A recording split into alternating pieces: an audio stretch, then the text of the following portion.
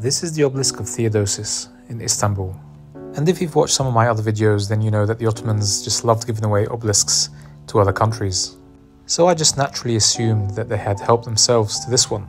But when I saw that the name of the obelisk was Theodosius, then I knew there was more to it. The Ottomans didn't actually remove this obelisk from Egypt, it was the Romans. And in particular, the Emperor Theodosius.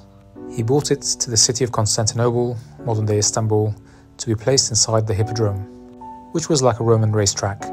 However, the obelisk itself dates to the 18th dynasty of Egypt and belonged to the pharaoh Thutmose III. The obelisk is actually a bit smaller than what it was originally, as I believe a part of it broke off.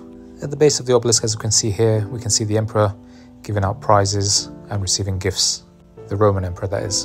I'm not 100% sure which part of the obelisk actually broke off, but I did notice that the tip of it was a bit uneven.